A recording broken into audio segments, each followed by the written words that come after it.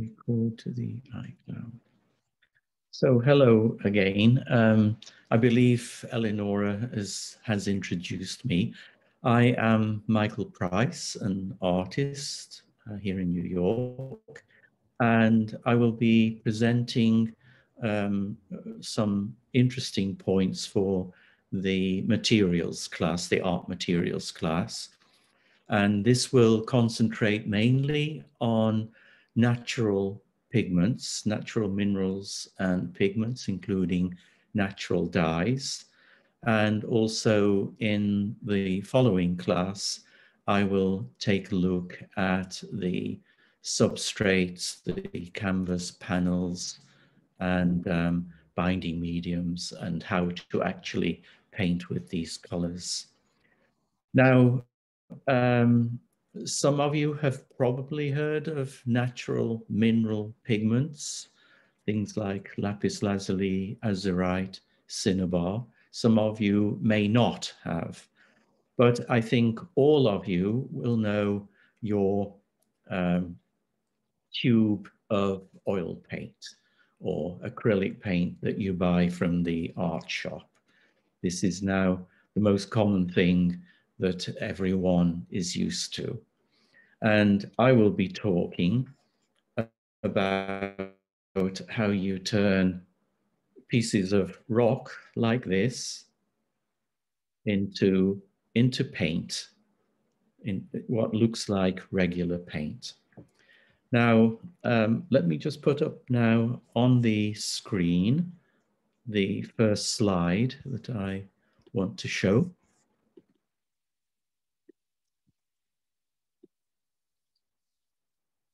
So just wait for that. Okay, now, as I just said, I'm going to be presenting this difference. Why also I think it's important, and we will take a look at quite a bit of art history at the same time. Now, here on the left, you see an image of a range of the natural pigments, minerals, from this azurite, lapis lazuli, malachite, cinnabar.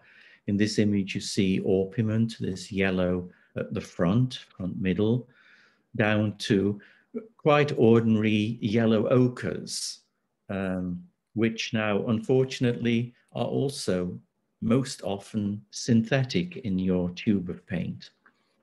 So I will be going into some detail with the difference between these two. Now, let me move on to the second image. Now, we have basic questions. Why use natural mineral pigments when the paint industry supplies over 300 different hues and tones of colors? And one of the first questions is then, are there any advantages to using color prepared from rocks and crystals or natural dyes? And also, what can we learn from the historical pigments? And also the question, of course, when did modern color in tubes, let me try and get this to show a bit better, in tubes become available? Now, just a bit of background. I started working with these pigments at the end of 1989. And I was not very happy with cobalt blue and cadmium red and all the other synthetic pigments in tubes of oil. I worked mainly with tubes of oil, not with acrylic. At first, I had basically no idea of what I was getting into when I first started trying out some of the natural colors. At first, I bought them already prepared by Kramer Pigments from his shop in Munich, just opposite the museum. And I encountered many problems. And some of those problems I will deal with as I go through, and also how I solve the problems. And eventually, I then started to publish papers on what I had found. And this led to a publication of my 2-volume book, Renaissance Mysteries, which was published in 2017. Now, let me go on to the next slide. So again, here you see a selection of quite a wide selection of the minerals. And here also you see some of my equipment for preparing and crushing up the initial pieces of rock in my pestle and mortar, the large thing on the right there, a smaller pestle and mortar, which I picked up in Chinatown in New York. This is basically used for preparing food, of course, and but was very good for the softer rocks like cinnabar.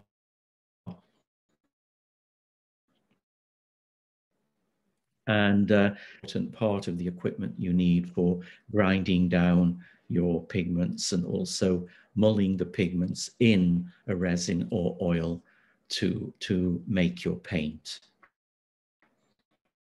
So there you see a short list on the right of the different pigments, the blues, mainly lapis lazuli. The lapis lazuli, I can just show you here. Hopefully this will show up. It's not showing very well on my screen, but this is a blue rock from Afghanistan. It was mined in Afghanistan even from ancient Egyptian times. There are huge deposits of this blue. Also found in Iran, formerly in Siberia, but it seems that those sources have now been depleted. And there's also lower grade of lapis lazuli rock in Chile, in South America. You can get a decent blue out of it, but it's a lot of work. The other main blue is azurite, as I showed you here, there. Okay, there we are. This comes from deep blue, pale blues, all sorts. Then there's the main greens. The main green, of course, is malachite. And this is a green mineral. Okay, I hope this is showing reasonably well on the screen. Okay, and also you have green jasper. This is, but also indispensable on the natural palette of colors. Then various other colors, and I will go into detail a bit more later with fuchsite, green earths, turquoise, which is a beautiful sort of bluish green. Then you have the main reds, cinnabar, red jasper, red earth pigments that you can find in many places. Also the yellows. Now, there are not as many natural yellows. There's basically orpiment and various yellow ochres. I'll talk about one of the oldest manufactured yellows at the end of the talk. That's a lead tin yellow. Then you have orange.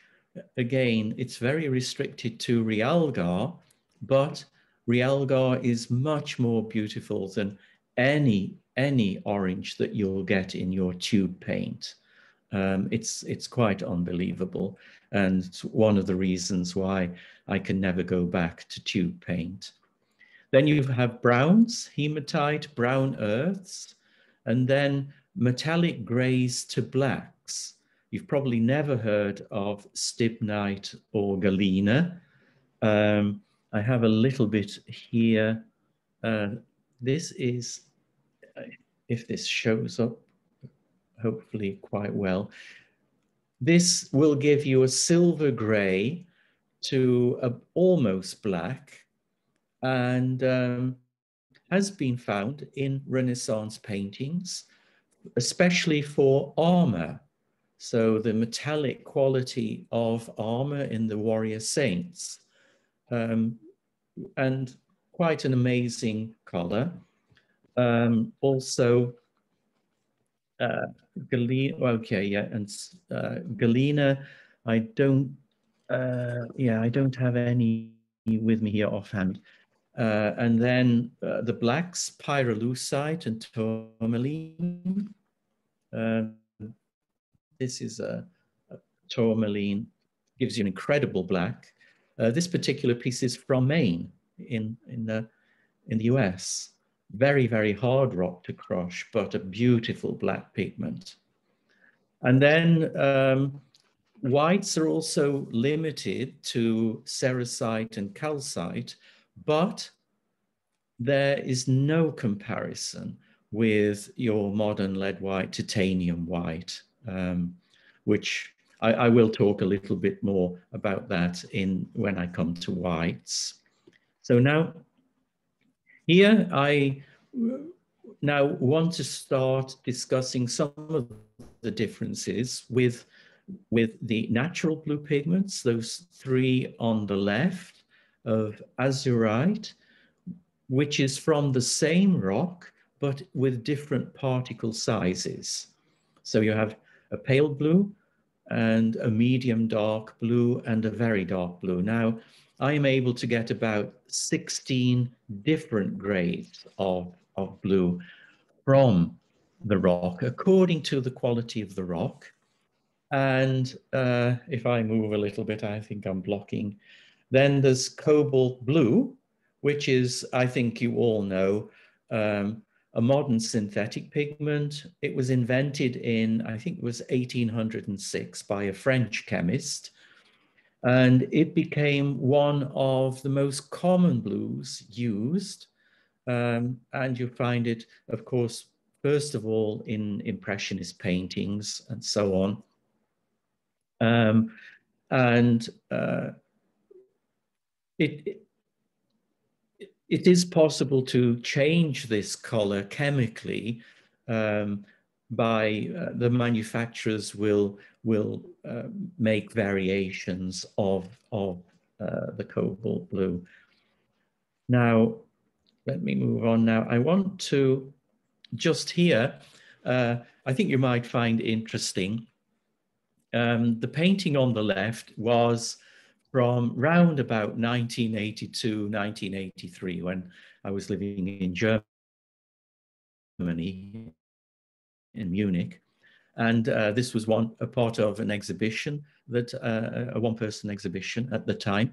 And here you see cobalt blue mixed with titanium white and some lead white. In those days, it was still possible to buy lead white before the European Union and the US banned it from use in regular paint because of its toxicity. However, I think the people who smoke cigarettes are probably doing more damage to themselves than working with these pigments. But the important point here is that you see that the blue, when white is added to it, becomes somewhat gray. And this always disturbed me, and I could never really find a solution. But I found the solution with azurite. Now, the painting on the left, which I exhibited, I think in 2016 in Chelsea here in New York. And this blue has no white added to it. This is the pale blue azurite, different particle sizes, as you can see, to give this sort of waviness. So I was using the brush, just using wavy brush strokes.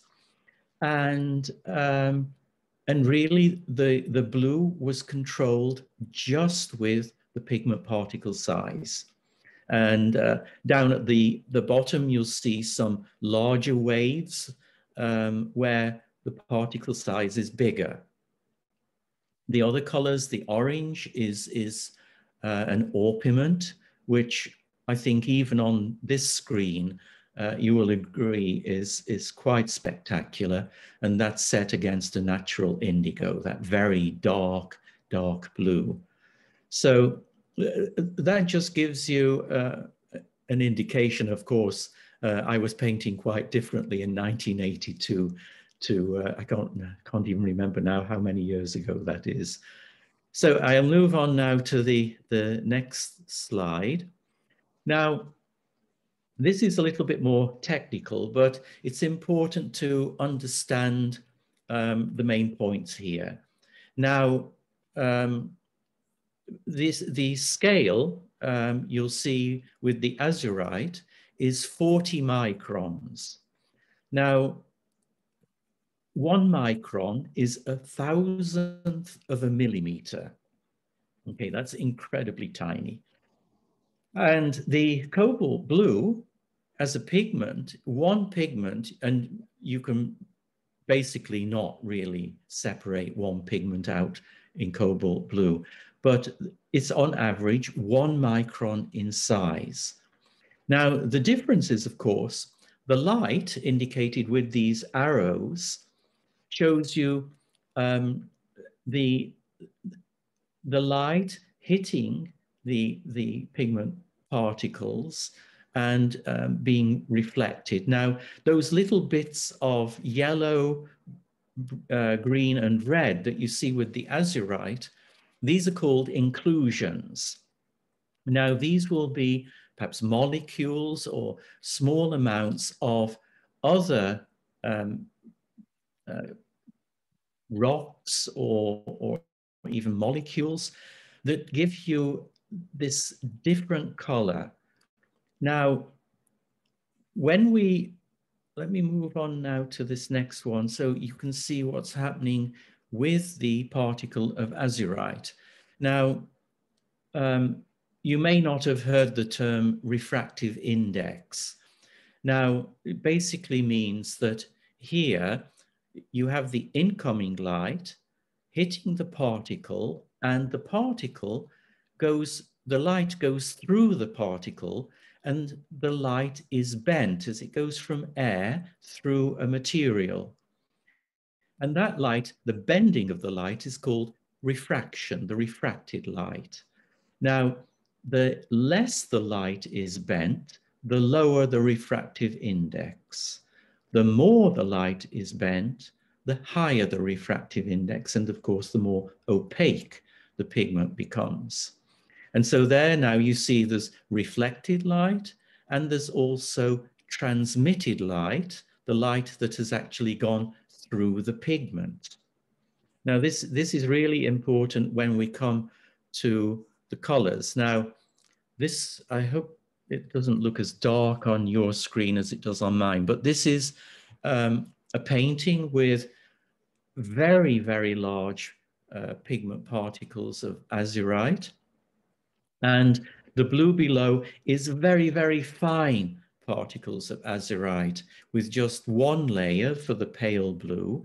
And the deep blue of the sky is probably, if I remember correctly, about 6, 7, or 8 layers of azurite. So in daylight, it's quite spectacular because it kind of buzzes a little bit. It vibrates visually, and you experience this quite literally.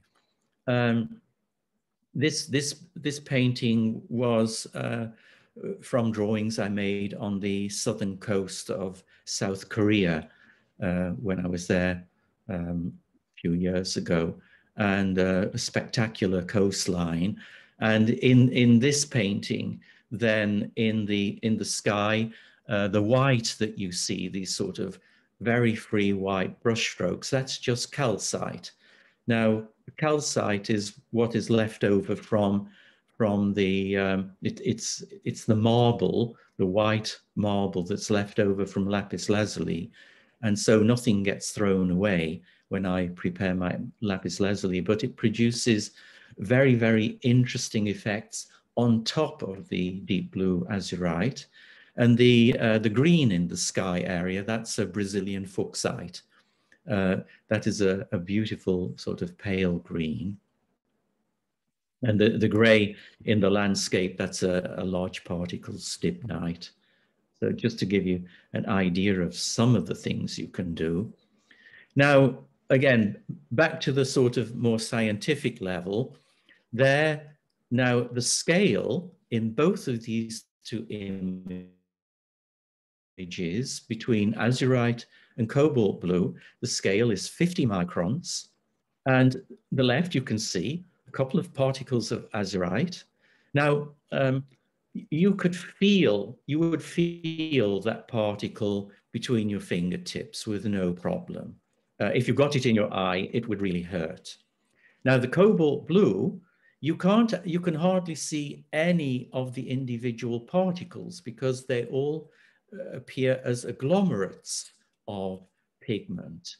And this really shows you how incredibly fine the cobalt blue is and very opaque. And so when you paint a brush stroke of cobalt blue, there's really no point of painting another layer on top of it. You won't really change the color. So this is completely different painting process using your modern tube colors, whether it's oil or acrylic, the pigments are basically the same, compared to natural pigments and minerals. Okay, let me move on now to the next slide.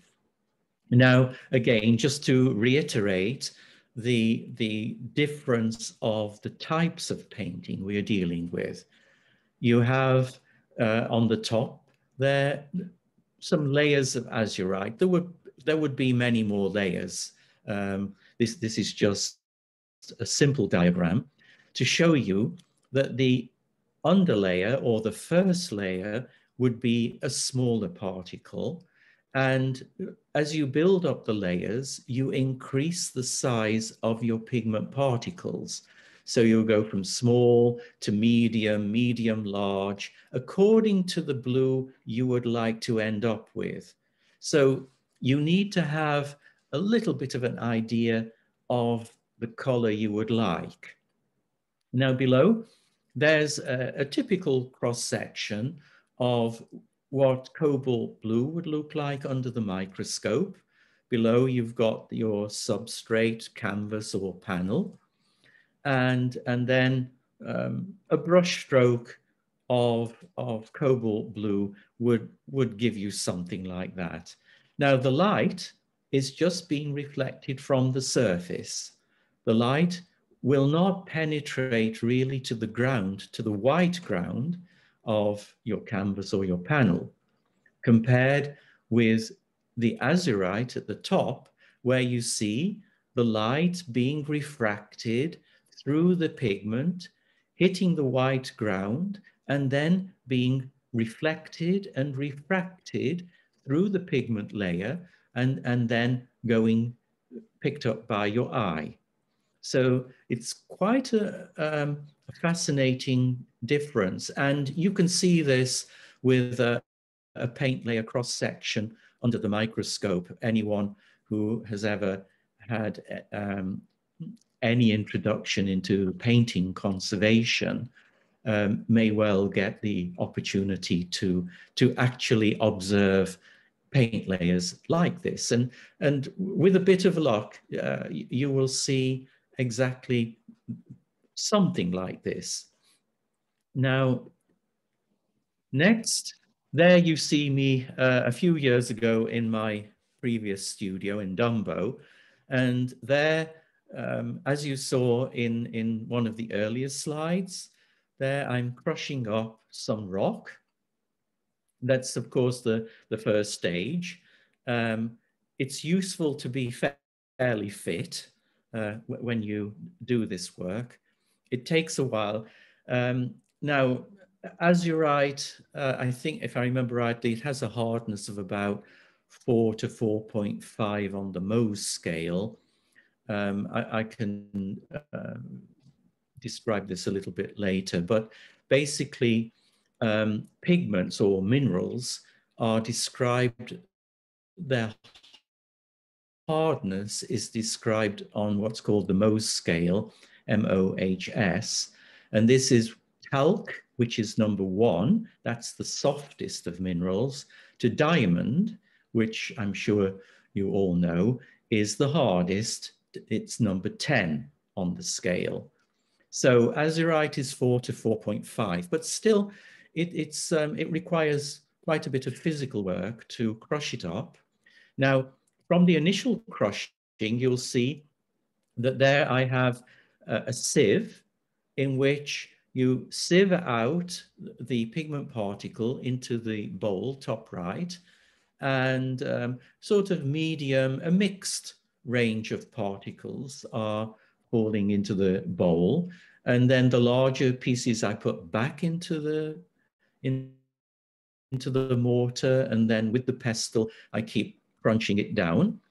And then I end up with, I try to work with about 100 grams of pigment at a time for preparation. That's about the optimal amount.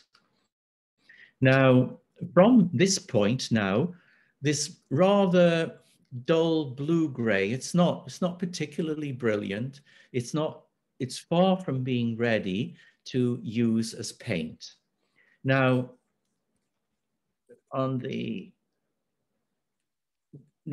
to prepare the pigment, one has to use casein.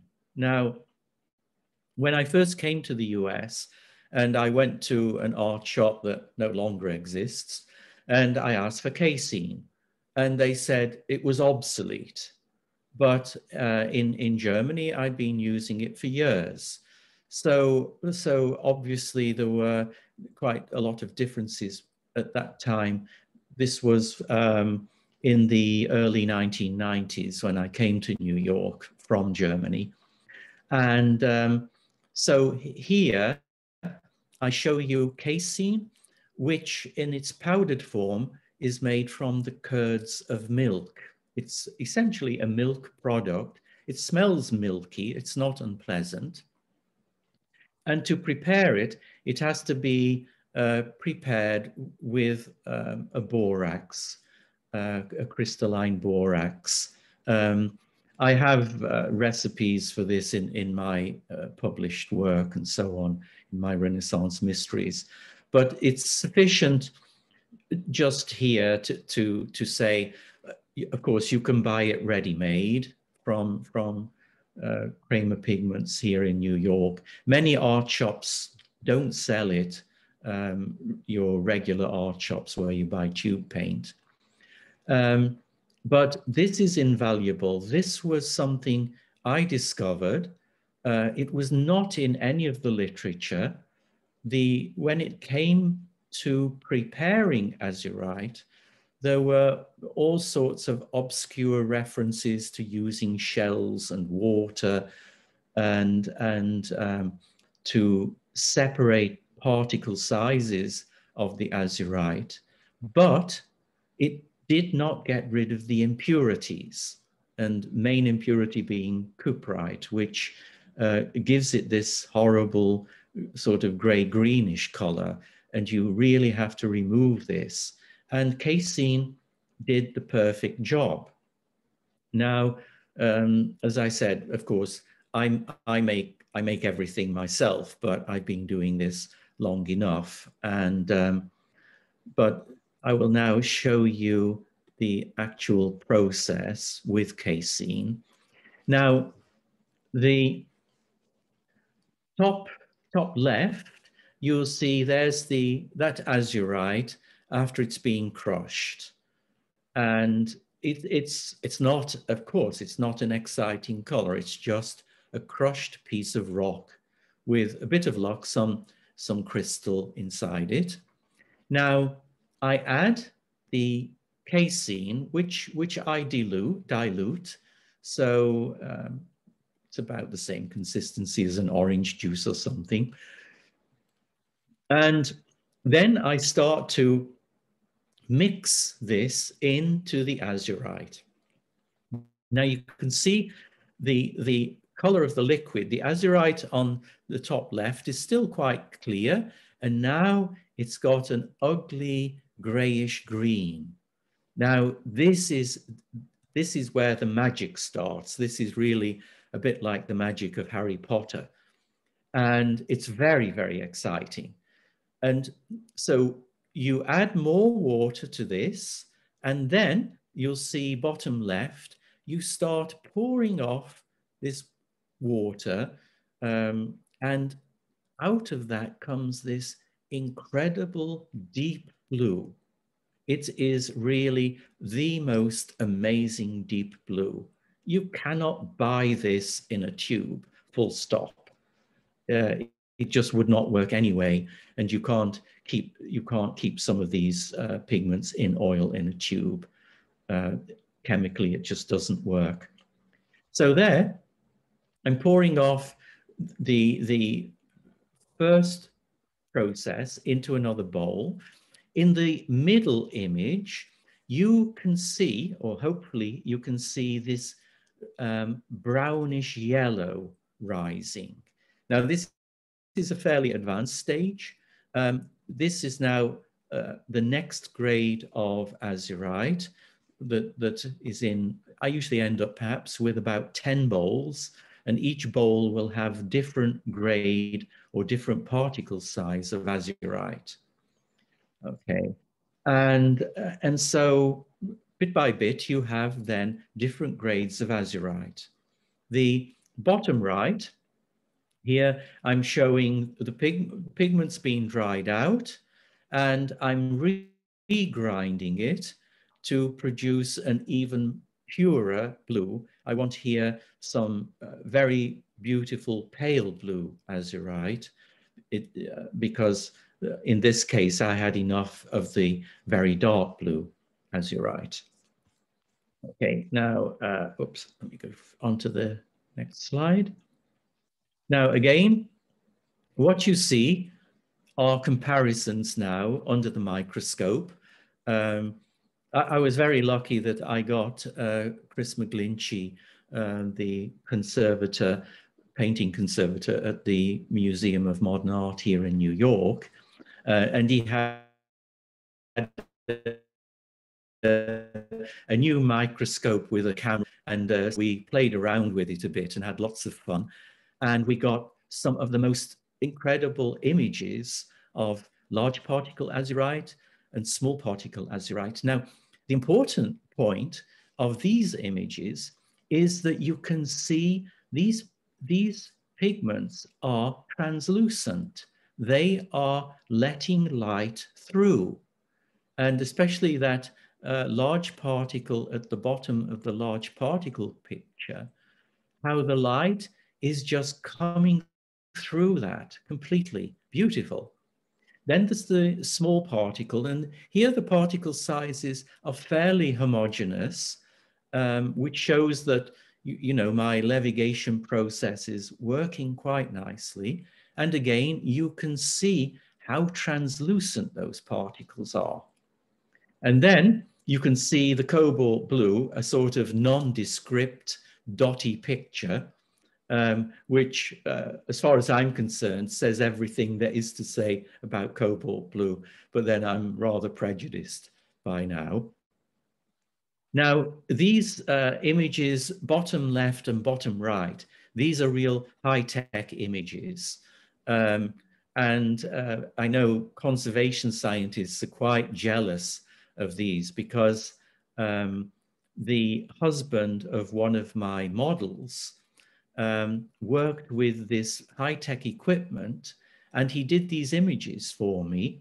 They are called focused ion beam images. And with this beam, he could cut through one of those particles, just one. Now, on the left, you see an unprepared particle, right, with tiny, tiny little bits of dust on the top. I mean, this is really tiny. And on the right, this particle is covered in the protein layer from the casein. And the dark area you see at the front is where the ion beam cut through the particle. I often make a joke that this looks like an English omelette. That's what an English omelette looks like. You look at it and don't eat it. So that is my joke at being an Englishman. So next, I will move on. Now, this is a painting, a large painting, I think you can see from the size, with large particle azurite. This is linen glued to a panel. I prefer to work with linen glued to a panel. It's a support that will survive every gallery and every exhibition you can think of where paintings come back totally damaged. So here, working on the floor, it's a diptych, so two panels put together, and working on the floor using a very large brush, just one brush stroke, and very freely loaded with casein and rabbit skin glue as the water-based binding medium. There I was able to be very expressive and very free, almost abstract. It could be an abstract painting on its own.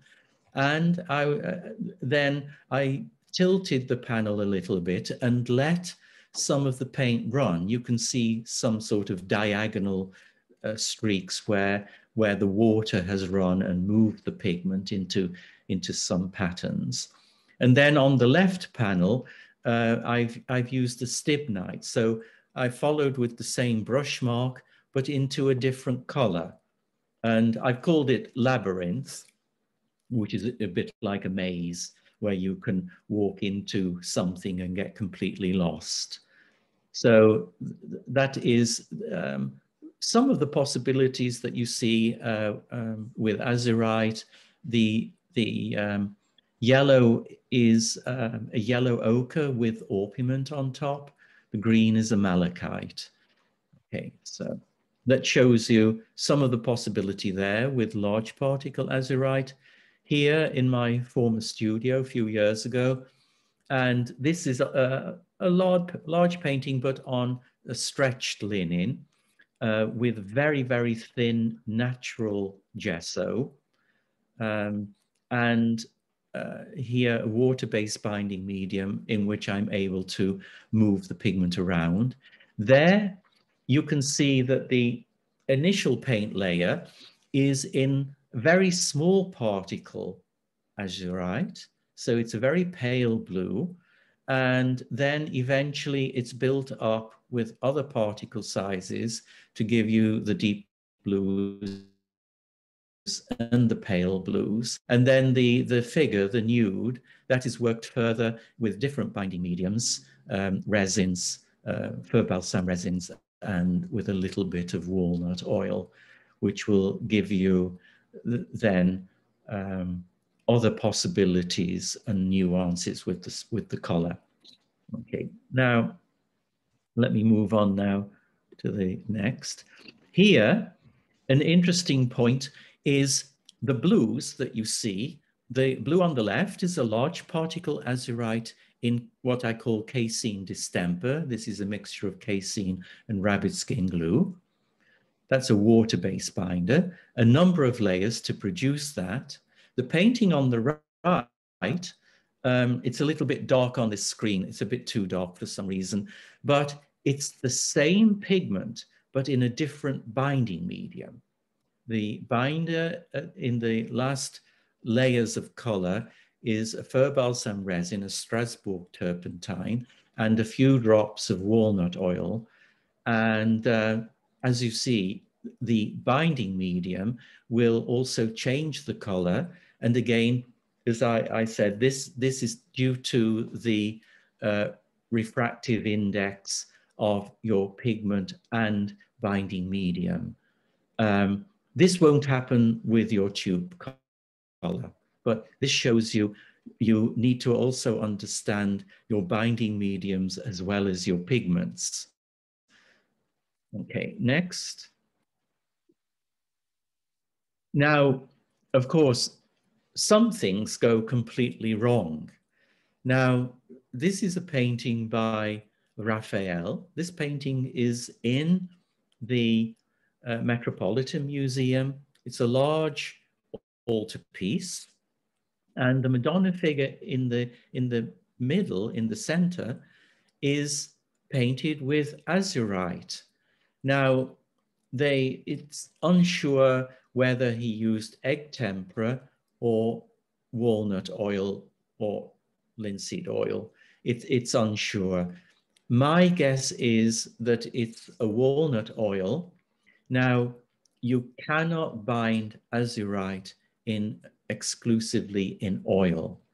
When the oil yellows, the color appears to be black. You would think logically a yellowing color would turn green, but that doesn't happen. It actually, in the process, goes to a dirty gray green, and then eventually, I haven't experienced it going black, but I would probably need 50 to 100 years probably for this process to be completed. And I'm not that old.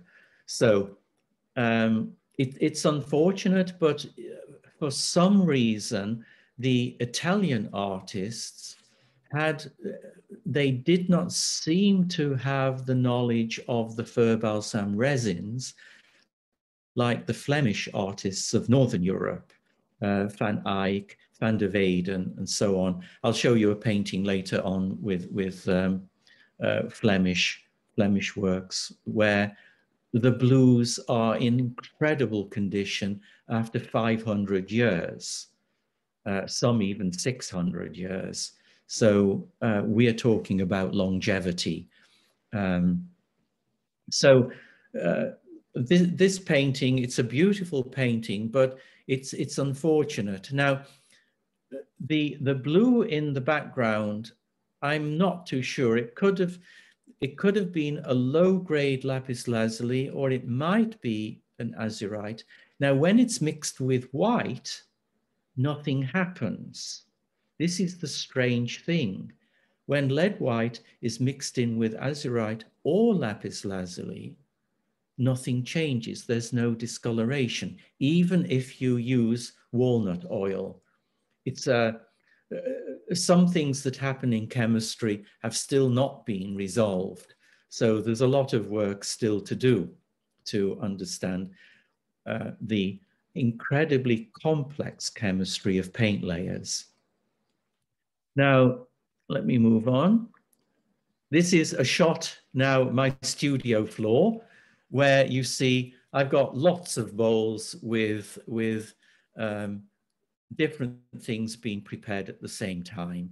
So I bought all these bowls from a shop that supplies Chinese restaurants with their bowls for making sauces and whatever.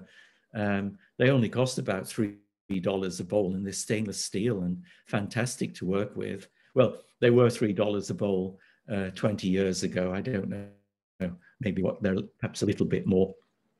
Just on the edge of Chinatown. So anyway, now let me move on. So now the next part of my talk, I want to compare here, first of all, the difference between these two blues, lapis lazuli and azurite. Now, lapis lazuli, as I said, has been mined in Afghanistan for centuries. It was always a problem because the warlords controlled things. It was transported to Europe via the Silk Road. So I think most people now have heard of the Silk Road because it's been talked about again. And the end of the Silk Road in Europe was Venice. So that's one of the main reasons, of course, in Italy, in many ways, why you get these Renaissance artists in Italy using lapis lazuli much more, whereas in Northern Europe, azurite was more common because azurite was mined in Germany, in now also what's Czechoslovakia and that part of Eastern Europe, and also fantastic azurite from Morocco in North Africa. So, of course, locality meant quite a lot of, what you could get hold of was, of course, determined by locality in the 13th, 14th, 15th centuries. It's not like today. I get my lapis lazuli from a mineral dealer in Pakistan, and it works very nicely. He sends me then a parcel of azurite, takes a couple of weeks to get here, but there's no great problem. Now, of course, one difference is the price. Lapis lazuli, when it's prepared, sold, and still sells for a very high price. 100 grams of the highest quality can be around well over $250. Lower qualities for $100 for 10 grams, 20 grams. Of course, I make everything myself, but it took me many, many years to work out the protocols from manuscripts to get good lapis lazuli. The azurite, if you get crystals, it's easy work. As I've shown, you can just crush it and levigate it, and there's no big deal getting the range of blues as long as you have good quality azurite.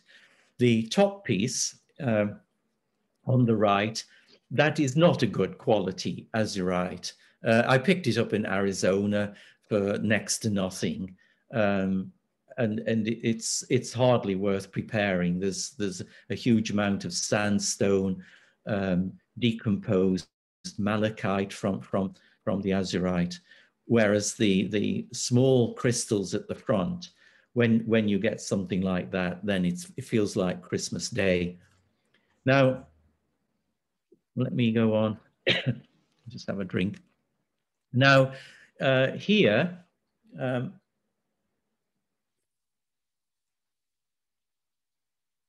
This painting by Hans Memling. So the Flemish artists, the Northern European Renaissance.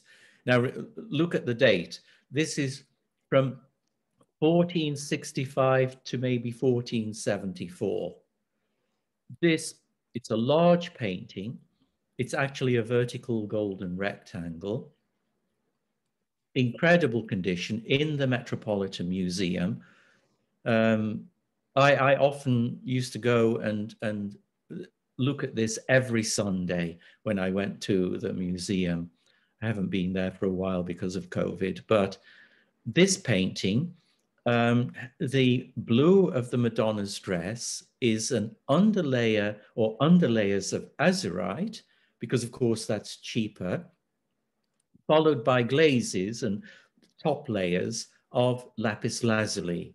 Now, of course, this is a large area of blue, so it's understandable that he then used azurite for the underlayer. it's an incredible painting.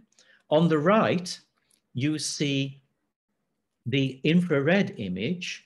This is the underdrawing of the painting. And this is the most complete and incredible underdrawing I've experienced. All the folds are marked for the dress. There's very little deviation from the underdrawing. Now, of course, with pigments that are this expensive, and of course, you have to know how many layers you're going to use, then it is advantageous to plan out your painting.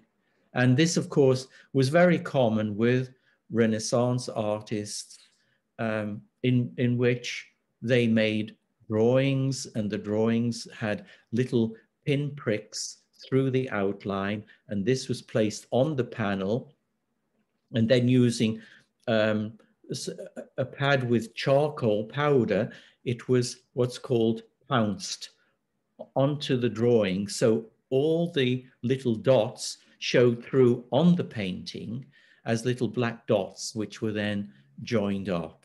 And of course, some of this boring work probably would be done by your apprentices. Okay. Now, move on to the next. Now, one of my paintings, I felt the challenge to see what I could do, taking on European art history. And I think it was in 2019, we were in Florence and in the Accademia. And of course, most of you know, of course, the famous Michelangelo sculpture of David is in the Accademia. And of course, it's full of tourists all taking selfies in front of Michelangelo's David. But upstairs in the Accademia Museum, there is a collection of early Florentine paintings with lots of gold leaf and of course, these colors. And so here I have used azurite for the dark blue with the stars, and that is an Islamic pattern that I worked on the geometry of the art of Islam for quite a few years. So I produced this deep blue with a lead tin yellow and then the gold leaf, a pure 24 karat gold leaf. So I'll never be rich because I spend nearly all my money on pigments and gold leaf, but why not? Now, there, the Madonna figure, I've transcribed from this 14th century artist Lorenzo Monaco, and I wanted to see, could I get anywhere near this deep blue and as a dress? It was hell of a challenge. It took me a couple of months to get the layering right. And then the orange, it's complementary, is realgar. And that is also built up with about 3 or 4 layers of realgar to give me this deep orange lining of the Madonna's dress. And then the angel, there's cinnabar with many glazes of a root madder and cochineal to give the deep red. And of course, the challenge of the tiles of the floor, a pattern, and then working in perspective to a vanishing point. And in the Garden of Paradise in the background, that blue is an azurite, a pale azurite, a small particle azurite, blended into my own lead white and cerussite that gives you this incredible, I wanted this kind, I've always been intrigued by the Renaissance paintings of skies that go into this incredibly vibrant and white, pale blue and white. And I was able to find it. it was quite a discovery. And the landscape in the Garden of Paradise is from one of my wife and I, our trip to the Dolomites in North Italy. Whenever we go to Venice, then you just take a train from Venice up into the Dolomite Mountains that separates then Italy from Austria. Now, then I'll move on now to the next. Preparing lapis lazuli. Now, this, as I said, this took me quite a long time. You can buy it directly from, mainly from Natural Pigments in New York. Now, top left is a good quality rock, and here,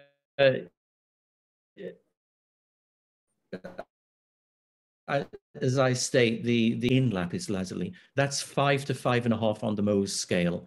Now, it's hard. It is hard. I spend no more than about half an hour at a time crushing that up. I'm debating whether to buy a mechanical crusher. I think they're about $9,000 to $10,000, but one of the problems is controlling your particle size, even though you're supposed to be able to set it to a particle size that you would like. I have absolute control over the particle size, as you can see with the sieve that I'm using there in the image on the bottom right. And there you can see some of the pigment coming out into the bowl. Now, there are methods, different methods of preparing lapis lazuli. There is the famous Cennino Cennini process. Now, at some point, everyone will hear about Cennino Cennini. And he wrote this treatise in 1397. Remember that, 1397. That's a long time ago. And the problem is understanding the manuscripts. And there are many, many different recipes. This one works quite well. Just very briefly, you have to melt resin and beeswax and some oil in a bowl, and then you put in your ground lapis lazuli. The finer it is, the better. And then you let that cool, and it becomes something like a dough in the bottom left picture. And this dough then is rubbed with linseed oil, and you literally press it like a dough. You turn it over and press it. And then the recipe says you leave it standing in water for about a week. And after a week, you take a weak lye solution. This is then potash solution. That's right. I almost forgot what it was. And of course, you have to wear protective gloves because you will literally damage your hands. And in this warm water, you start kneading out the blue. The blue comes out slowly. The best blue comes out first in about the first 15 minutes. And then you get another bowl, and then you keep pressing. And this, you keep doing this actually for hours. Presumably, again, apprentices would have done this work.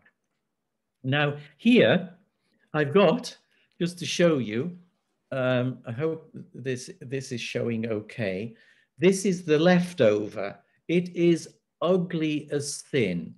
This is gray with a little bit of blue. Okay, so it does work, but of course, I wasn't satisfied with that. So eventually, I found my own protocol to remove, first of all, the pyrites. Now, Pyrite is an iron sulfide. It's the most common impurity in lapis lazuli. When you buy jewelry, a necklace of lapis lazuli, you may see, or you will see, spots of gold. It's not gold, it's fool's gold. Fool's gold is pyrite. So never let someone tell you it's gold. It's fool's gold. Now, initially, pyrite is not magnetic, but I found one day I'd left, like you can see in the top left image, I'd left the ground lapis in water for a week, but it ended up being about 2 weeks. I'd forgotten about it. I was busy doing other things. And when I looked at it, I noticed there was some black developing at the bottom of the bowl. And when I looked at it, the stainless steel bowl was starting to rust. And I thought, oh, the pyrite must be changing. And so I wondered if it might just be magnetic. So I have in the middle, you see this, it's a 50-pound magnet, and it's very strong. And I put it under the bowl, and I could see the particles had become magnetic. Then I thought, well, let me try out with some hot water. And so I boiled some water and poured that in. And when I put the magnet on, the pyrite stuck to the bowl.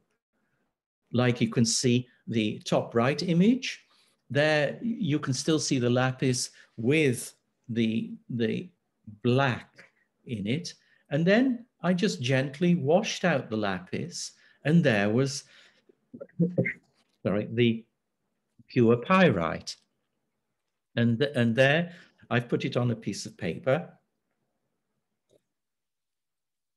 And all the other impurity that I eventually got out of it.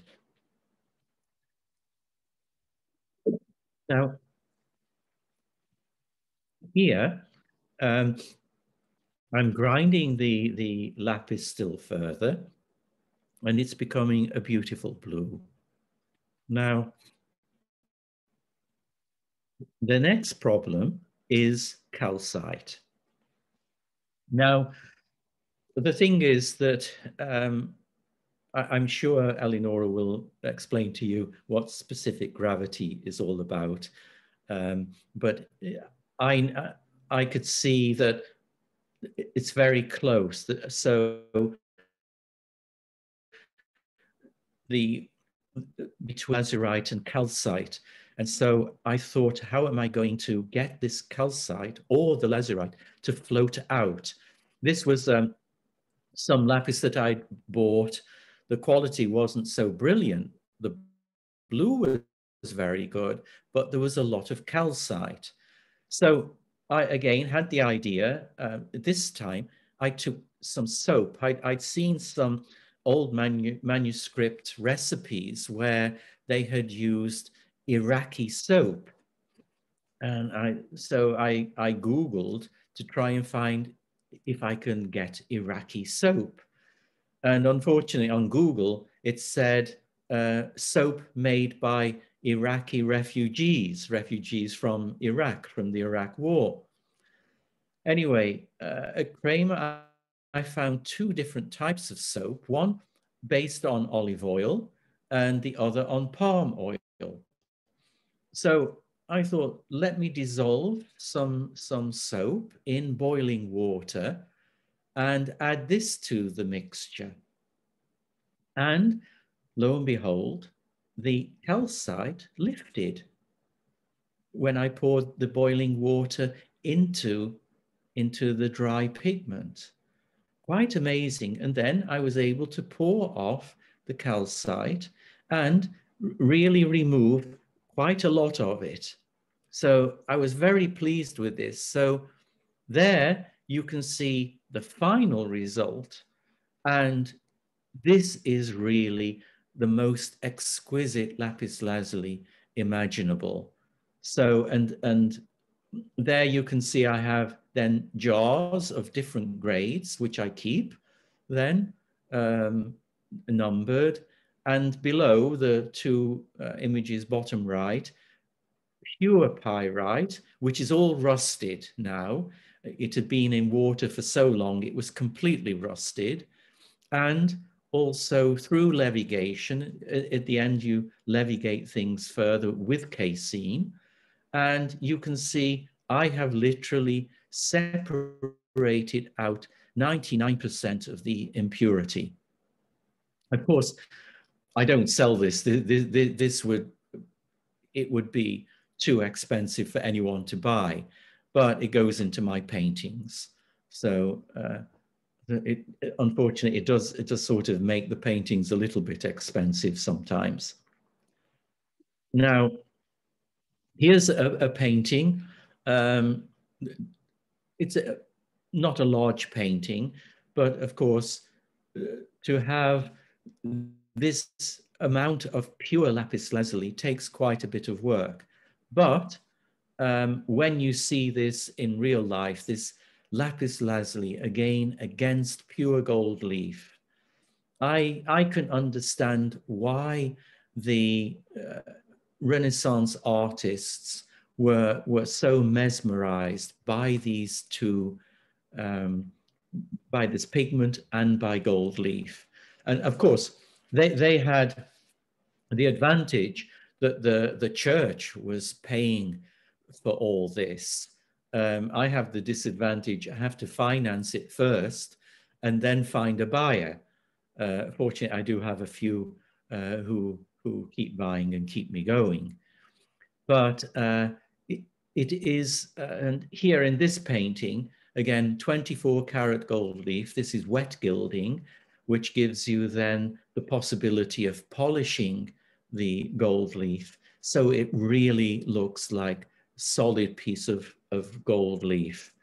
And then in the other part of the painting, again, I've used an Islamic pattern, and very freely there you have just a couple of layers of lapis lazuli, the blue, and then orpiment and yellow ochres, and little bits of cinnabar and some brown earths to complement the whole color composition. Okay, so next I'll move on to, now this is your, again, typical layering, the optimal layering to achieve the sort of signature blue.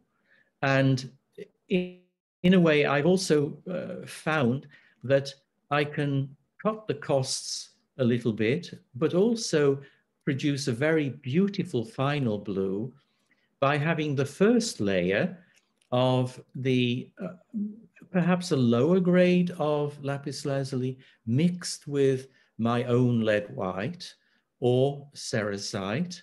Cerussite is the mineral which produces a natural lead white. I'll show you this later. And this is then over a gesso ground, and the gesso ground that I make is a mixture with marble dust, chalk, rabbit skin glue, and so on. So there you can see, and of course there will be many more layers, especially for the final glazes of lapis lazuli.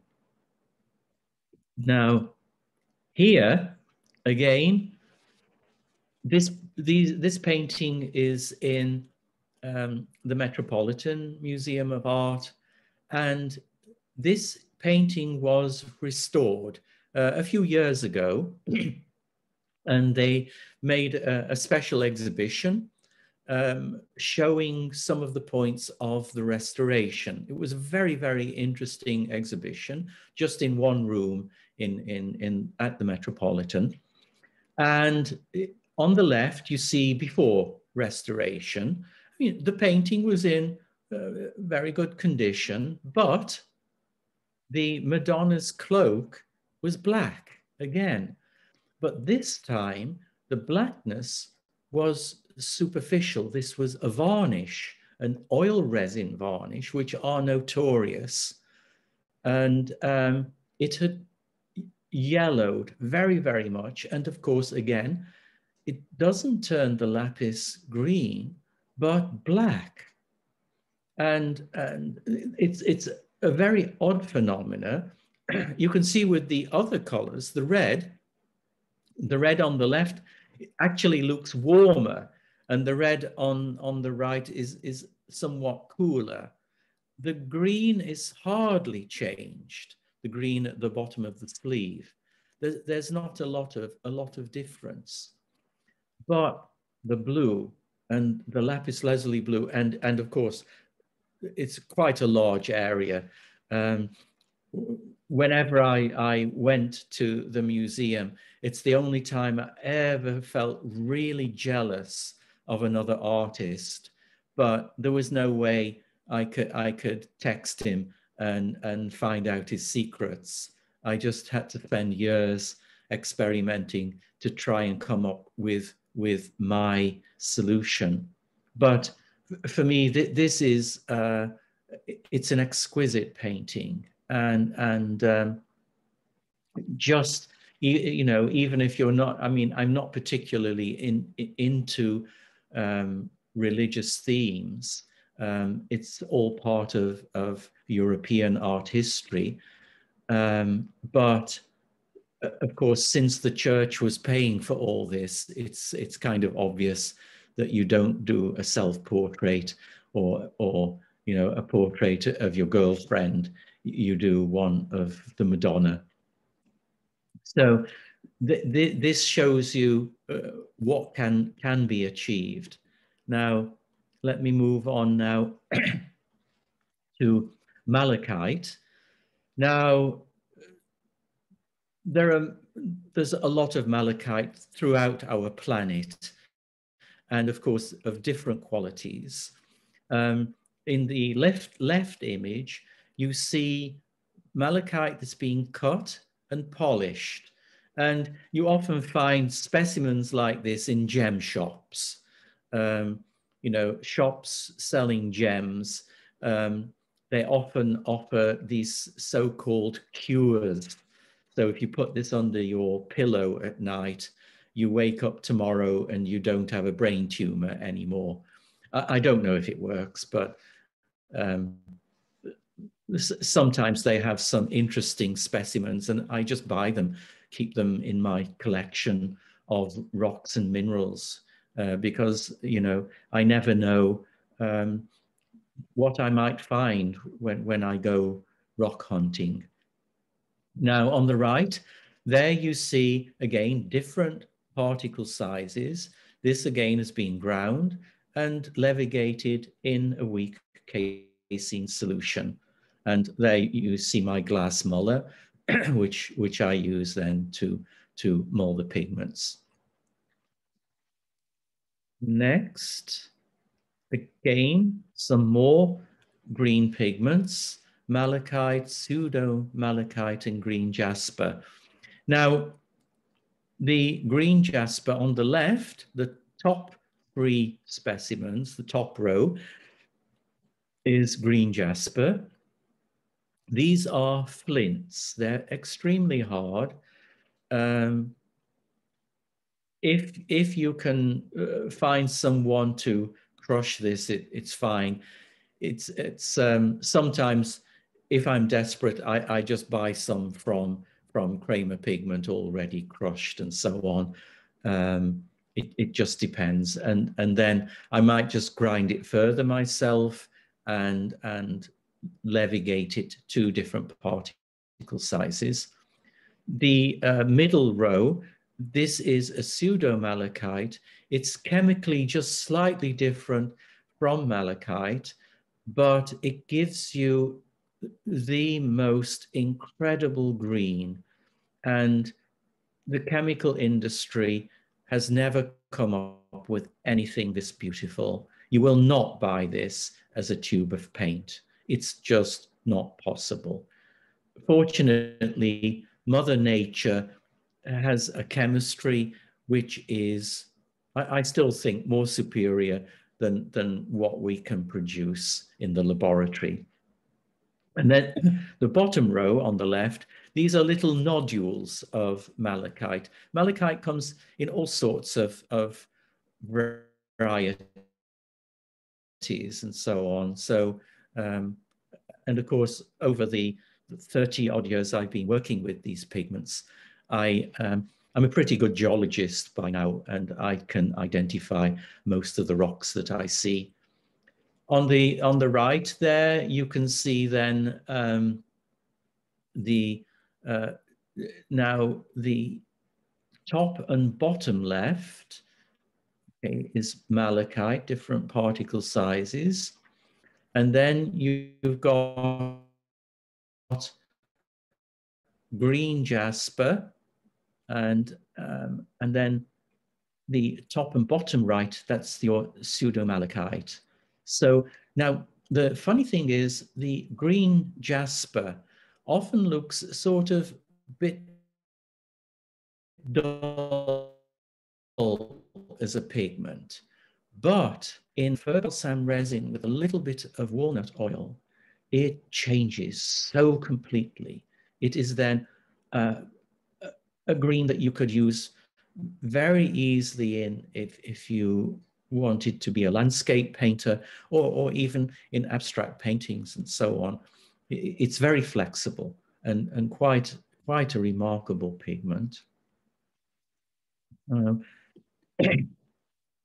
Here you can see the levigation process, and of course the top right bowl, there you see the impurities. Again, a little bit similar like with azurite, because of course malachite is chemically quite close to azurite. It just has, I think, a hydroxyl molecule more that turns it to green.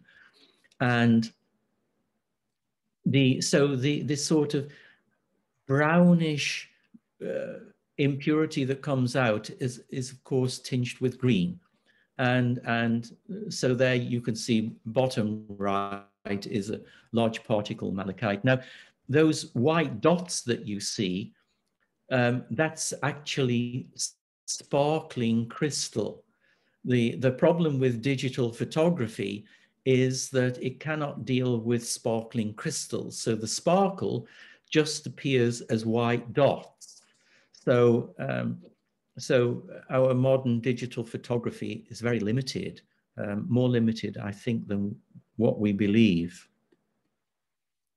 Now, one of my fun paintings, I call it Evolution of a Myth, Eve's Triumph, where she's got rid of the fig leaf, and poor old Adam is having a tough time with the serpent.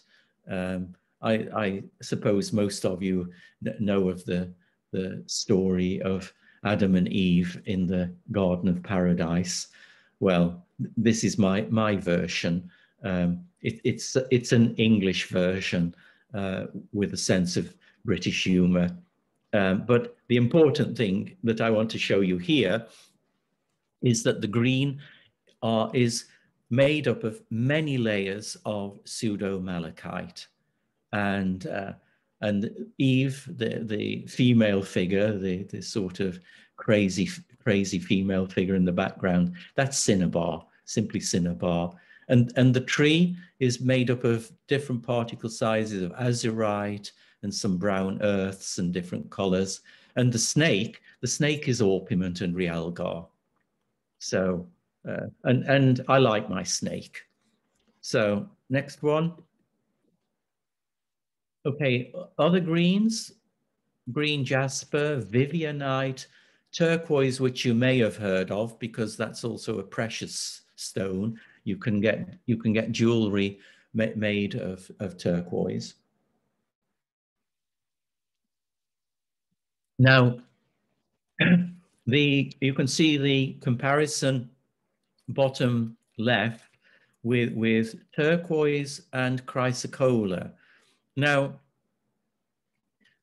turquoise may appear less powerful as a pigment, but again, once it's in a fir balsam resin, and it has to be in a fir balsam resin, so Strasbourg turpentine or larch turpentine. I'll be discussing binding mediums in another presentation, but then it lives up to its expense. Chrysocolla stays much the same, as you can see in the rock on the bottom right in the left image, and also the bottom right in the right image. And the top images on the right side, there you can see the larger pigment particle sizes.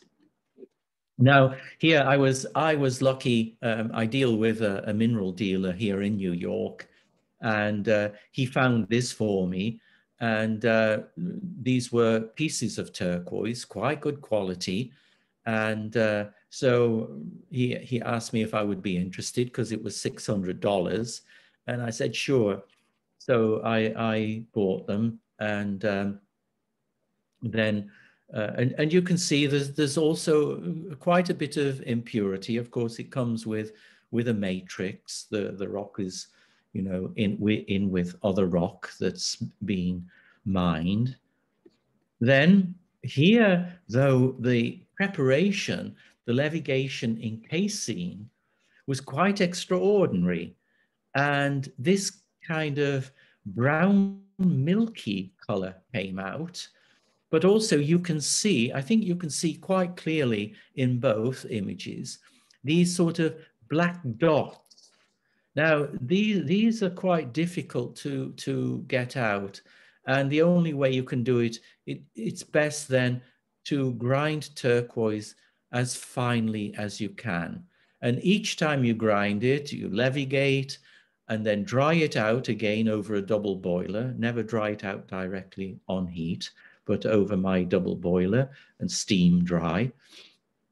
And then you grind it again and levigate until you end up with turquoise that's as pure as possible.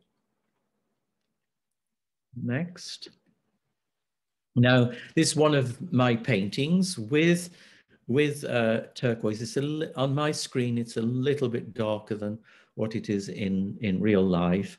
And the floor pattern at the bottom is with a turquoise, and probably, if I remember rightly, maybe about 3 layers. And it is an extraordinary color. And in the figure, because for me, the figures I paint, I call them polychromatic figures. I don't paint the color of skin, whatever skin it might be. For me, the figure is a vehicle for color. And in this one, I've also used the turquoise for the main skin color and highlighted, I think, with some lead tin yellow, with some yellow ochre over it. So, and on the right panel, that's gold leaf, and the white is just finely ground calcite that's floated in a casein distemper over the gold leaf. And the geometric figure, this is part of my homage to Dürer, who used this irregular octahedron in his I think it was an etching, that's right, a print of Melancholia. Okay, so let me move on. Now, the next here, you've got, again, green jasper, and top and bottom left. There you can see quite a difference. And then some European and American earth pigments. these are literally from soil that's been cleaned, and or can be rock outcrops. I've seen some by roadsides and so on, and you can collect them very cheap, beautiful to work with. Um, I would always advise people, and of course, these pigments are the cheapest to use if you're um, doing, work on walls and frescoes and so on. These pigments work very well on a lime base where you're using lime water for your fresco. There's no problem. Like, as you're right, you cannot use in one fresco. So now let's move to the next one. Now, this painting's a sort of simple landscape that I made, again, a Korean landscape in the mountains. And using green jasper and green earth pigments, the greens. The yellow to yellow-orange realgar with azurite and stibnite. My voice is getting a bit dry. Okay, so now, and I I love these the landscapes in Korea because you have these layers of mountains, which I felt fitted with my layers of pigment.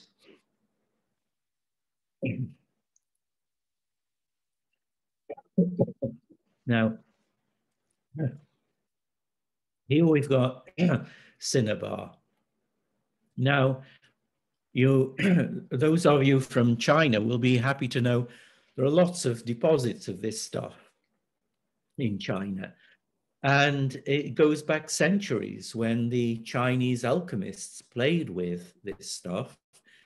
Now, unfortunately, many of them died because they heated it up, and it's a mercuric sulfide.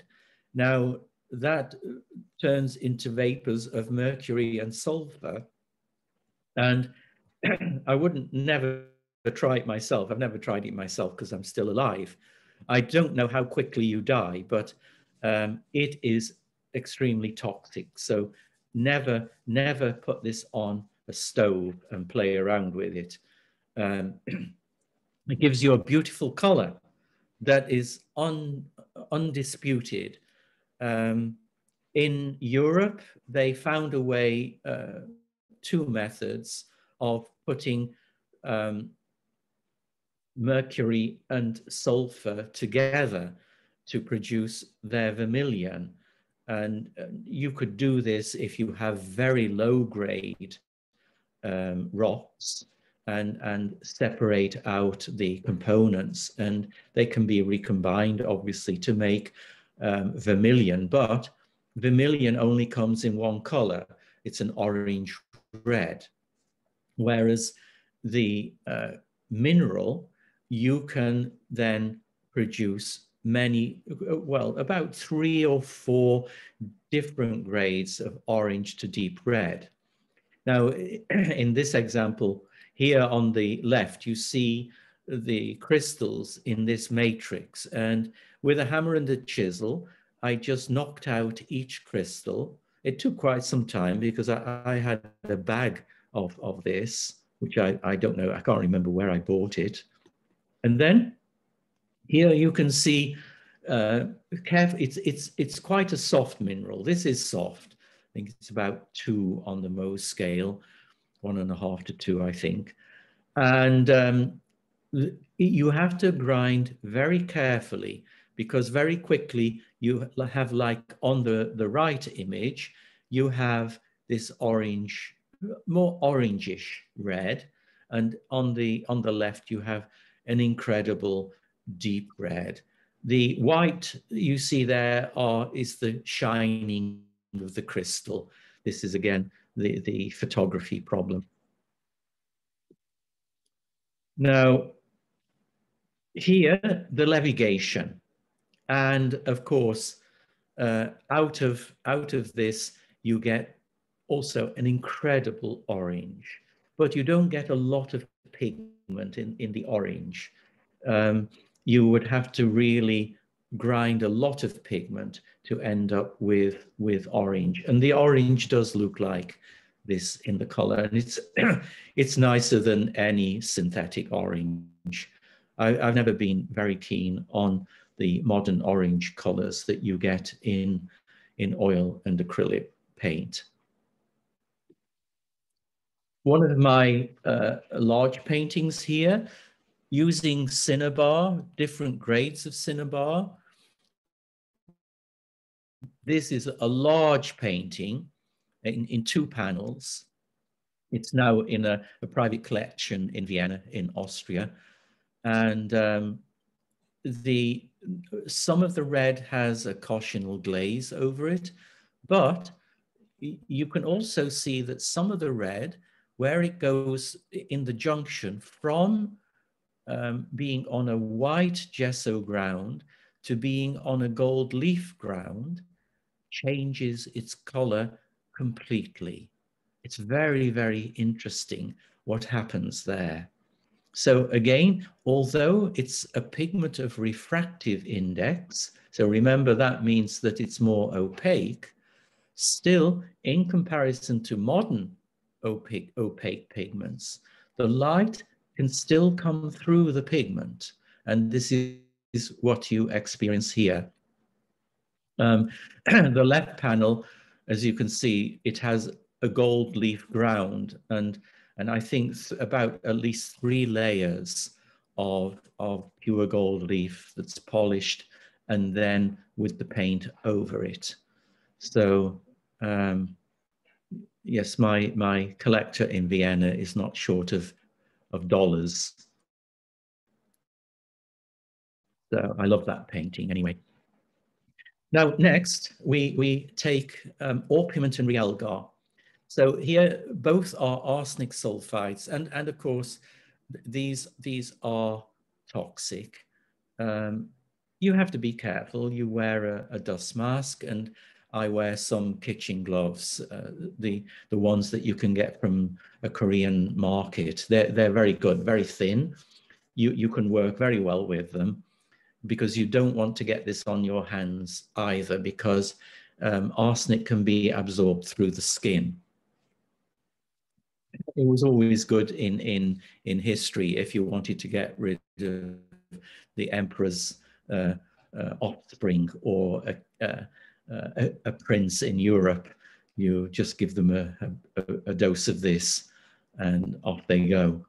Now, I did find for those of you from China, there's I can't pronounce it, but there's the Chinese name for realgar, and apparently in Chinese it means masculine yellow. So that's this orange on the right. This is an incredible crystal, and the orpiment on the left in Chinese is known as the feminine yellow.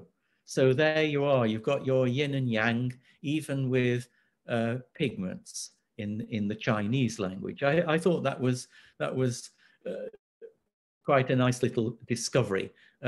Maybe one of the Chinese students can actually tell me how it's pronounced, or I may ask one here. Okay, so there anyway, you see different qualities of orpiment on the left, but a most beautiful golden yellow. And of course, realgar, the crystals will vary, of course, like everything in nature. Now, next, we've got grinding orpiment. Now, orpiment's quite soft, but it is a problem for grinding. It becomes very greasy on the glass plate. It's a sandblasted glass plate that I work on. And you can see these sort of stringy crystals in the image on the left. An image on the right now, it's breaking down, but you can see how much has smeared onto the glass plate.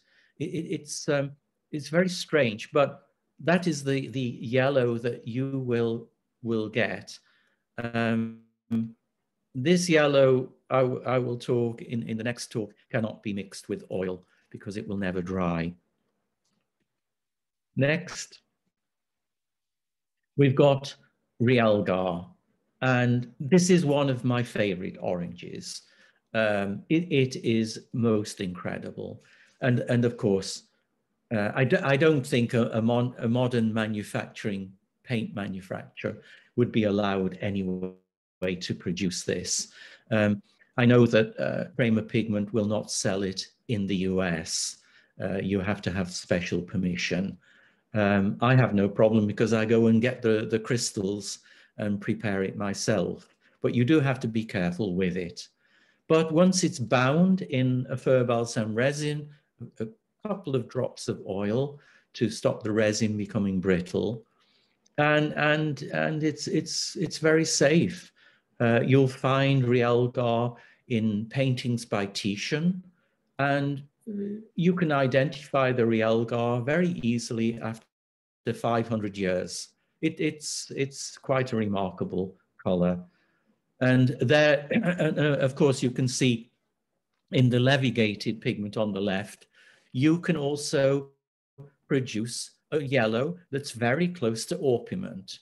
It would be very difficult to tell the difference, but you don't get as much of this yellow from the levigation process. Now, one of my super large triptychs, this is big. The figure in the middle is a life-size cast. And she was, if I remember rightly, she's about 5'10", so tall, taller than what I am. And from the plaster cast, then the figure is in a Japanese rice paper with rabbit skin glue and then reinforced with fiberglass. And this is then linen glued to panels. And this is my Echo and Narcissus, Last Judgment with Echo and Narcissus. Echo on the left, and Narcissus, who falls in love with himself. It's one of the Greek myths, a beautiful myth. And Narcissus, the most beautiful man who falls in love with himself, looking at his own reflection. And lovely Echo, who loves him, calling out, Narcissus, Narcissus, Narcissus, and she turns into an echo. And that's the end of that story.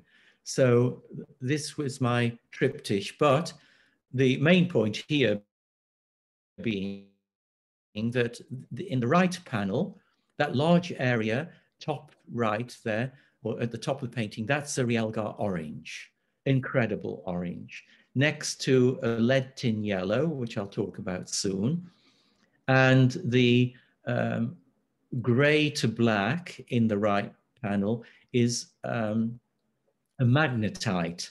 This is literally a magnetic pigment, and I use a magnet to apply it. I put the magnet underneath the panel and then move the pigment around with a magnet. So, and that, of course, you could never do with tube paint. You can't even buy that. The middle panel, of course, has got lapis lazuli. At the top, I think the green is a very fine malachite with some cinnabar mixed with white. And the pink is also a cinnabar mixed with calcite and lead white. And the left panel, again, lapis lazuli, and compared that with the azurite, the lower blue. And the dress of Echo is made up of many layers of, it starts with a lapis lazuli blue underneath. The first layer is a lapis lazuli blue. If you were to look at the painting very closely, you might find you'll see some purple in the shadows. And then following the lapis lazuli, there's cinnabar mixed with lead white to give pinks, and then yellows, lead tin yellow orpiment, and then further layers until I produce what looks like many layered dress.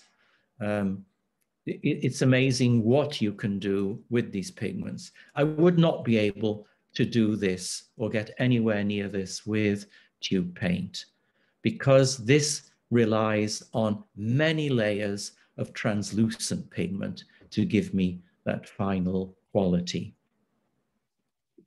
Okay, and that's me in the studio with that painting while I was working on it, just to give you an idea of the scale. Next, we come to the reds and brown earths, and these I've picked up in different places, in quarries, road outcrops, and so on. The yellow ochres, the bottom one, I picked up by the roadside in southern Utah. The yellow ochre at the top, slightly more yellow, that was from a quarry in France. You weren't supposed to pick things up, but there were no cameras, and so I thought, well, why not? Now, there you can see, as I said, this was in southern Utah, a wonderful road outcrop, driving along, and we suddenly came across all these colors coming out the side of the road. And so I collected some red and yellow earth. Some of them had dropped down to the roadside through the weathering, and I put them in my backpack and brought them back from Las Vegas, the closest airport. On the top right, there you can see just getting crushed, the yellow ochre in the pestle and mortar, and then the usual process with levigation in casein, giving me then large. The difference in size doesn't make much difference in the color with the earth pigments at all. One of my paintings, the background there is a yellow ochre, and very rich color, much nicer than the yellow ochre that you get out of any tube paint. And again, because I can modify it slightly according to the quality of the ochre itself.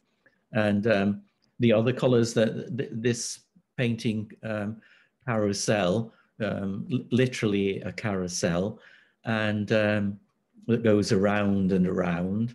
And that's my British humor version of the devil at the front. But the important thing is he has the most exquisite realgar orange in his tunic, and his horns are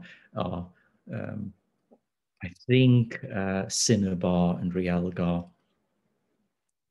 Okay. Now next on to some of the other pigments. We've got pyrolusite, galena, vivianite, stibnite, and purpurite. Again, you'll get none of these pigments in as tubes of paint.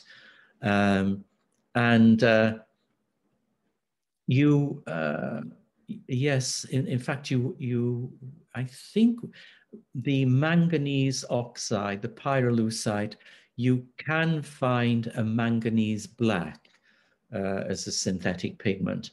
But again, here, the important point is I can control this with pigment particle size. An interesting thing, the pigment on the right, the far right, that is a vivianite. And vivianite can be green to blue. And as a green pigment, it's very translucent and will make a very nice dark green glaze over malachite, and will give you a green that's unbelievable. Yes, now here, an example of pyrolusite, the black. Now, and it can be black to gray.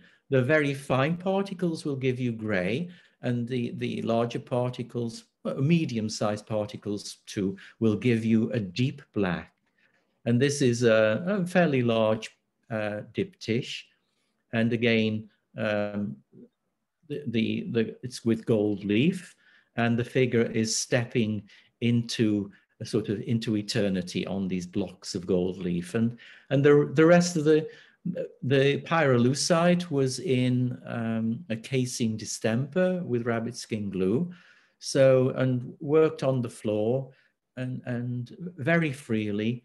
The right panel is basically an abstract painting. I mentioned this before, the magnetite. These are fantastic developed crystals of magnetite. It's almost, I haven't crushed these up. This was almost too beautiful to destroy. So I keep this for presentations or when I give lectures to have some examples of these incredible tetrahedra crystals. And the magnetite in this painting is of course the black background where when you see the painting, you can see the patterns that I've created using a magnet underneath the panel. Okay, and this painting is called The Geometry of Life, where those spirals are based on DNA geometry. And very simple painting, the colors, the deep blue azurite against magnetite, and then a deeper cinnabar red for the other figure with a gold leaf dress, which I applied with a resin and then drew into the sticky resin to create the dress pattern. One can experiment hell of a lot with these things. Now we come to cerussite, one of the main whites. Now it's very difficult to get manufactured lead white because the EU banned it. It's banned in the US. You can buy online a sort of unprepared lead carbonate, basic lead carbonate, but you would need to know how to prepare this. It's not that difficult, but you have to understand how the chemistry works. I mean, it's not that difficult, but you can purify it with vinegar and hot water. Vinegar and hot water with basic lead carbonate will do wonders. And it took a bit of working out, but it does produce wonderful white if you can get the basic lead carbonate.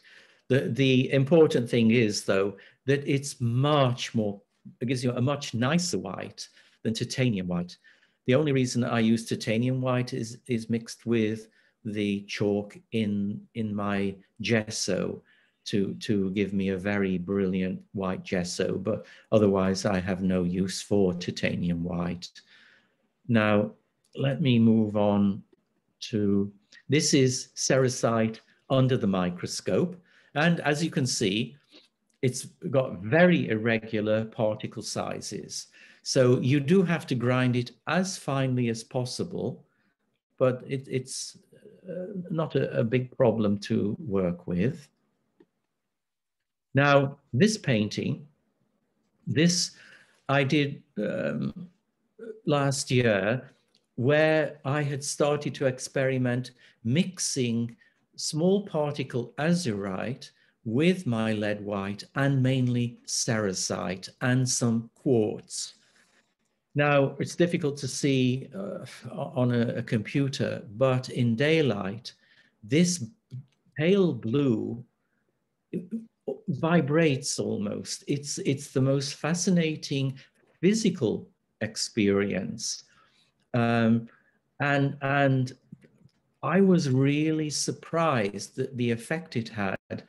against then this very dark brown of these centaurs, these mythological half horse, half man, that represented the brutality of humanity in a way, and of course warfare generally. But for me, in terms of a composition, it was really quite fascinating. And then again, so this is then the red is a cinnabar with some glazes of root madder. And this figure comes out about well, it's half the depth of an actual figure from the model that I cast. She's still alive, by the way, so just in case you're worried. Now, here we am coming now to the end of this presentation. We've got natural root madders and cochineal carbene, the natural organic pigments. Now, I many years ago, I did try it out myself with the roots of the madder plant, which I crushed up in a coffee grinder. Since I don't drink much coffee, I use this coffee grinder because it destroyed it basically. And then you have to ferment this ground up root madder, and you ferment it and you squeeze it out and you get this red liquid. And then the red liquid has to be then fixed to a substrate, which you do with a bit of chemistry.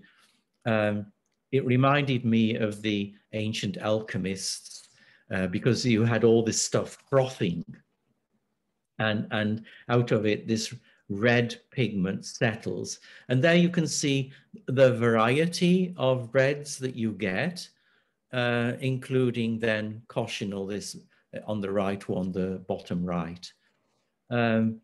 I just buy it now because I spend so much time anyway preparing pigments, and this is just too much to prepare myself all the time.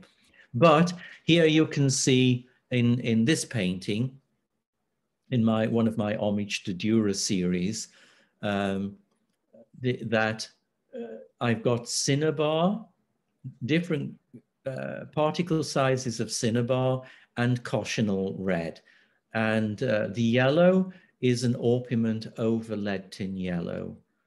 So very simple color scheme. The left panel is gold leaf ground with the pigment on top. Okay, and then move on. Indigo, that goes back centuries, of course. And I just buy my natural indigo from Kramer. Sometimes it's a bit gritty, but you have to grind it as finely as possible. And here, in the right image, you can see a very thin layer with a Strasbourg turpentine and a few drops of oil to give you this still lovely, lovely blue in its own right. And then the second and third layer giving you an incredibly deep blue. It's not quite black, it's still blue. In daylight, you can still see that it's blue. And this, of course, was most common in the early Renaissance. These two paintings, these are in the Uffizi in Florence. They are in the same room. And look at the dates. I mean, this is a long time ago, 1300, the beginning of 1300s, and they're in remarkable condition. They're on wooden panels, of course, gold leaf, and probably the best pigments that the monastery could afford at the time. And I always enjoy seeing these. I mean, huge paintings. I mean, 4 meters 50 high. That's no joke to paint. Now, I've mentioned this a few times. one of the historically manufactured pigments, a lead tin yellow. Um, I cannot produce it myself. You take lead and you take tin and you heat them to anything between, I think, 600 and 800 degrees centigrade, and you'll get the different types of yellow. The brighter yellow, bottom left, that's lead tin yellow 1, and the more warmer yellow, that's lead tin yellow 2. And that's compared with orpiment and realgar at the top there. And then I think my final painting here, and this is the figure on the left, that's the lead tin yellow. Lead tin yellows 1 and 2. And of course there's azurite, one of the deepest blacks that I could produce with pyrolusite, and some gold leaf. And that's it. I think a brown earth as well. So very, very simple color scheme. So anyway, this gives you a bit of an introduction into the materials that you find through art history. And they were used up until mid-19th century when, as I said, first of all, you had the collapsible metal tube in 1845. By the mid-1800s, the modern oil paint was going into the tubes, and that gave birth to Impressionism, where artists could go outdoors and paint, literally. You know, you could put then your tubes in a backpack and off you go. You couldn't really do this before that. And so since the mid-19th century, this tradition has died out almost universally, except, of course, in Japan. Japan still has they're called Nihonga masters. They still teach a few students the Nihonga tradition. The Nihonga tradition uses mineral pigments, but basically in one-hide glue. Also, in Islamic art, there's still a tradition, mainly on paper, of using mineral pigments, but again, often in gum arabic, water-based binding mediums. Europe, it's basically died out completely, and I've been trying to revive it a little bit through my books. I'll just show you one of them, just in case. It's, I think, on my websites anyway. I think the Pratt I'm not too sure if the Pratt Library has one or not. And I've given you some further links if you want to look at my blogs to just have a look at some of the additional information. And at the bottom, if you want to see a short video about 7 minutes, I tried to put it with the PowerPoint, but it doesn't work. But if you click onto that link at the bottom, it's to do with my published paper with the Columbia University project from a 16th century French manuscript. And you will just scroll down and you'll come across a video, a 7-minute video, showing you the levigation of azurite. Okay, so with that, I will finish my glass of wine. So I hope you've understood most of that. Okay, so with that, then I will stop the share. Okay, and end the presentation.